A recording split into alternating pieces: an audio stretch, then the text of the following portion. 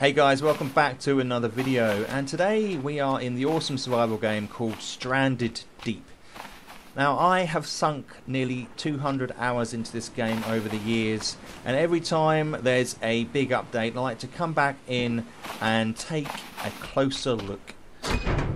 Previously I did a video of 20 tips and it covered lots of things that were relevant to that version. So what I've done now is I've gone back in, it's a couple of years later, we've got 25 tips this time, looking at a whole range of subjects. So I hope that you find something useful here, something you didn't know, and that it enriches your time in Stranded Deep. Let's get going. Tip 1. I like to build a fair few water still collectors. That's because they're not like they used to be in the game. They don't automatically fill up, gathering the moisture from the air. They only fill up when it rains. And sometimes it can go for days without raining. So the more you have to collect the rain when it comes, the better. In fact, I'm probably going to build a couple more. When I'm out and about exploring islands, I will build a shelter, generally on most islands, unless I'm there quickly. And when I build the shelter, you can see it's got this arrow, this point to it. I will always point this back to my main island, kind of like an indicator of which direction to head back, because it can be quite confusing when you're navigating which way your base is, unless of course you take the compass, and even then it can still be quite confusing. So I use these to point back in the direction that I've come from. The best crop in game is the potato, not because you eat it, but because you turn it into fuel for your engine. See over there, I've got a raft with an engine. They're difficult to come by, and you have to monitor them because the crop can die and you will lose the potato. When it is there, you'll see a little sign that says you can gather the potato. You do that, and you will then need to put it in a still up here, in this fuel still, and it will fill this fuel still collector, and you can take the fuel out of it there. So they are really valuable. Don't waste them early on, save them, and even if they go spoilt, you can then plant them up and grow more potatoes. Really important. If you want to get around all the islands quickly, save your potatoes. A great source of food early on is the bird snare. Really recommend it. It gives you meat, and it's constantly working. It doesn't need any maintenance. Just put it on a surface like this rocks here, where you've seen birds land, maybe even on the shoreline. It will catch a bird every so often. You can gather them down here, and they don't go off.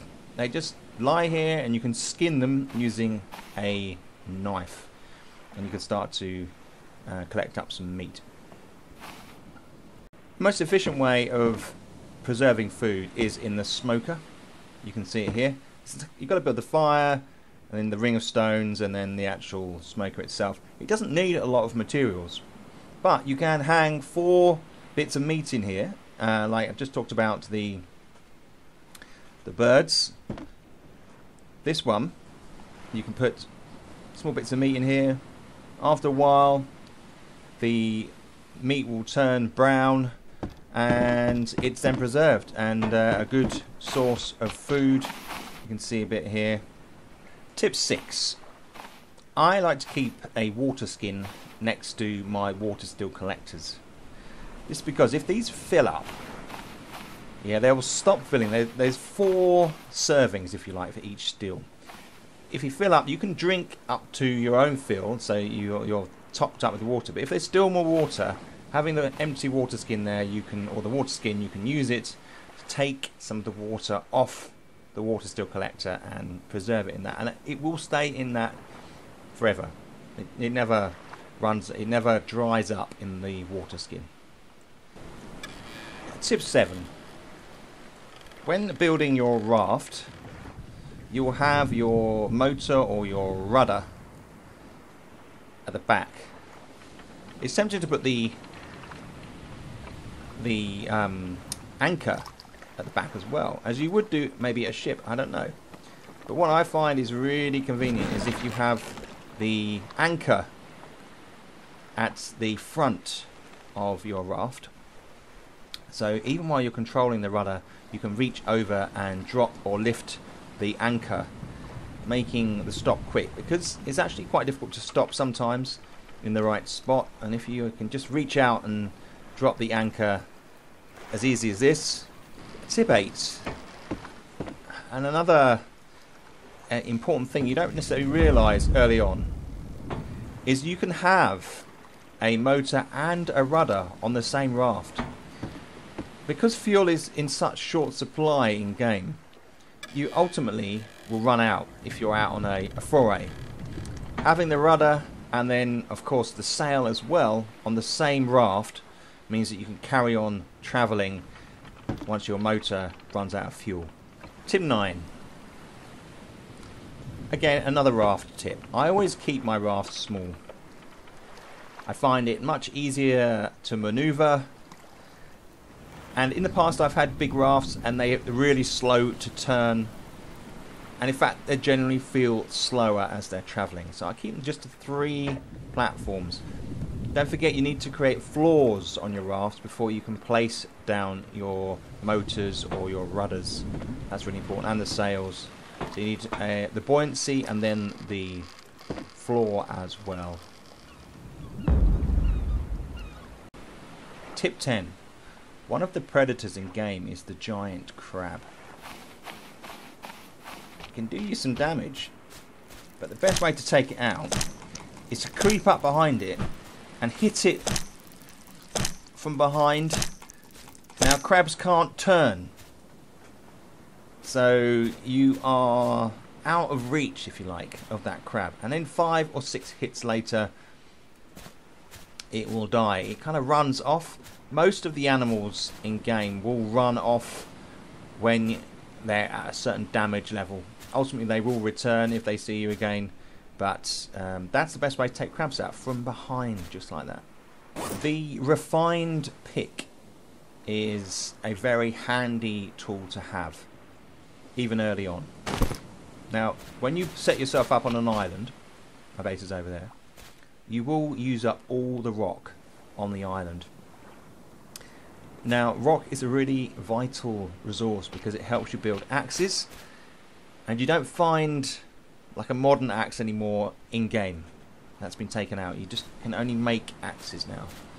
And so being able to harvest rock from these nodes is quite handy. So if you get the refined axe, you need leather to make the refined axe. So usually you can find it in crates or containers on ships if you haven't got to the stage where you can make it yet. And then you can gather the rock by hitting these nodes. You get maybe 3 or 4 on a big island, maybe a couple on a small island, and you gather the very important resource that is rock. Tip 12. You can actually see whether the moon is rising or setting because it's actually moving. See, I put the pointer there. You see this moon is rising up at the moment. So we've got the full night ahead of us. Tip 13. As I travel from island to island, I collect up the lanterns. I then place them around my base and turn them on. Now, during the day, they automatically turn themselves off. But at night, when it hits a certain light level, they will pop back on and the base is nicely lit. Also, another really good source of light is the furnace. You can see up here. I have these inside, but it's always burning and it will provide with a constant source of light, which is very handy. Tip 14. When a fire is burning, it will just keep burning until it is either out of fuel or you extinguish it. Monitor them. It is a waste of wood if you just let the fire burn out. Often the meat will cook more quickly and it won't need all the fuel on the fire. So tip 14, monitor your burning fires. Now this one obviously we can extinguish. We don't need it burning there. Tip 15. when considering your structure, because it's quite nice to have a structure for shelter and for storage and just to keep things in order, the tarp walls are really cheap to make. They just take one cloth and then you can put up a tarp wall like that, and it gives you a structure to build upon and goes up quickly. And you can make cloth out of the fibrous leaves with the loom as the game develops, so it's quite an effective method. Also, the corrugated scrap, you just need one of those to make this corrugated wall with a window, so it goes up pretty quickly. And you tend to find corrugated scrap a bit more commonly than, say, the plank wall, which is probably partly because you can make the plank walls. Now, there are a number of containers in game where you've got your standard wood container you find around in ships and wrecks and whatnot, and they can take 3 spaces. You've then got tables which you can stack stuff on, and a container shelf. Now, these do not open like the boxes, and the tables themselves are quite awkward. You have to drop things on them and they can kind of roll off, and it's very disorganized. The boxes themselves are great to store things in, so I sometimes line them up like this and put certain objects in these, although it's difficult to remember exactly where and which containers objects are in. So I tend to stack my objects like this. It doesn't really look very neat and tidy, but I find it the most efficient, quick way to find stuff and to build stuff, especially seeing if you've got it on the floor in front of you and you press C to craft something, it will take everything that is on the floor there into your crafting recipe so that you can make things quickly rather than have to rummage through different crates. So I always at the moment find that hopefully they will introduce a better system for storing items in game at some point. You will find lots of different engine parts around the map. Okay, they're generally filters, what else we got here? Fuel, electrical parts. But the most valuable engine part is this here, the vehicle engine part.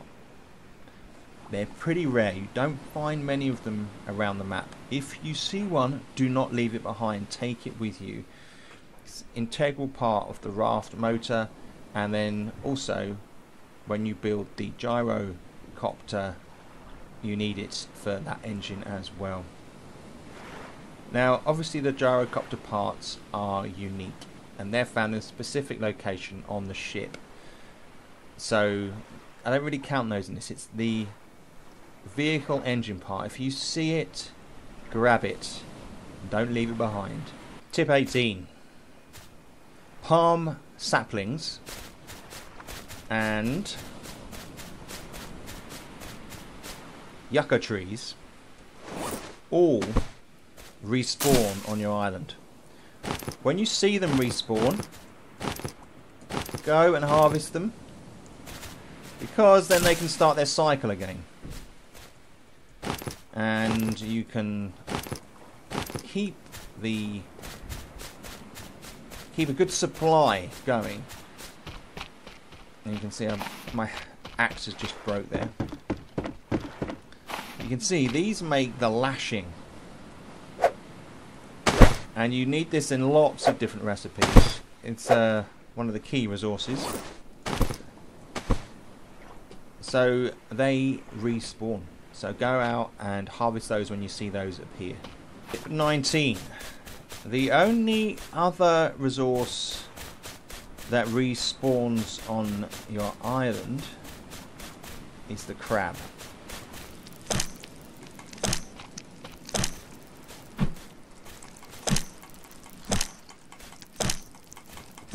The giant crab, okay. And you can skin them and you get 2 bits of crab meat.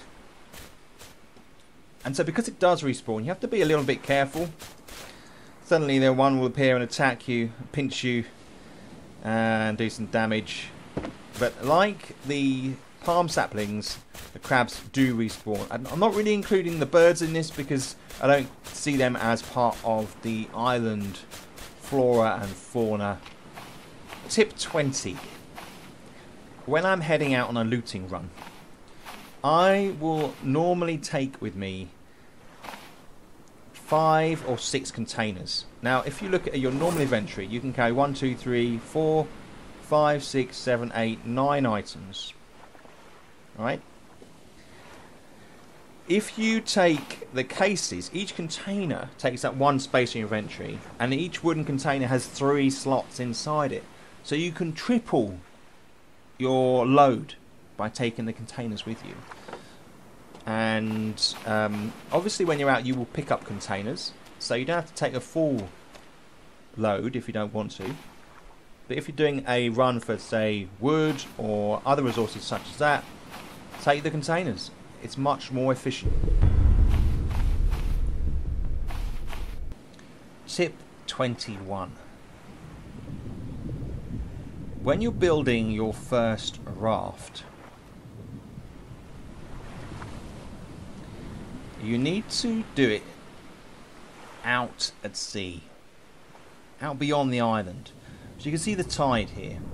Okay, when you put down your first buoyancy section of your raft, you go here, your wood raft base, for example, or the tyres raft base, immediately it gets taken by the current, and it's because your body has no mass and you can't stop things, just the very nature of the game. You'll need to have with you the equipment to make a floor and the anchor. Okay, so as soon as you build the base, put the floor on top of it, and then jump on top of that. You better hold space and climb on top, and then lay down your anchor. Otherwise, what will happen is as you can see over here, the wooden base gets swept up to the shore, and you just can't do anything with it after that. It's worth noting that you can dismantle a range of objects, including foundations. So you just have to keep here. A little hammer comes up and it shows the item being dismantled. And then once you've dismantled it, you will get back a percentage of your original build. Not all of it. So, for example, if you dismantle a motor, you don't get the motor part back. Tip 23. The crude spear is an efficient weapon. You can build it using 1 stick, and then you'll find it takes about 6, 7 or 8 strikes to kill a shark like this, or a boar. You right hold and then press the left mouse button to fire, or release the right, pull the spear back. And you can see here, you can go in and collect the spears up again, like this.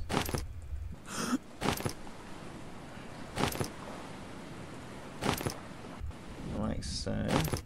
And then, if you've got a knife, you can skin. This is a tiger shark. Get the hide. Gotta have the knife on you to do this. So making the most of this shark. And we've got 3 skin. That's 1 meat. 2 meat. And 3 meat. So you can harvest the sharks. It's quite handy to have a little pontoon area like I've created there to be able to do that.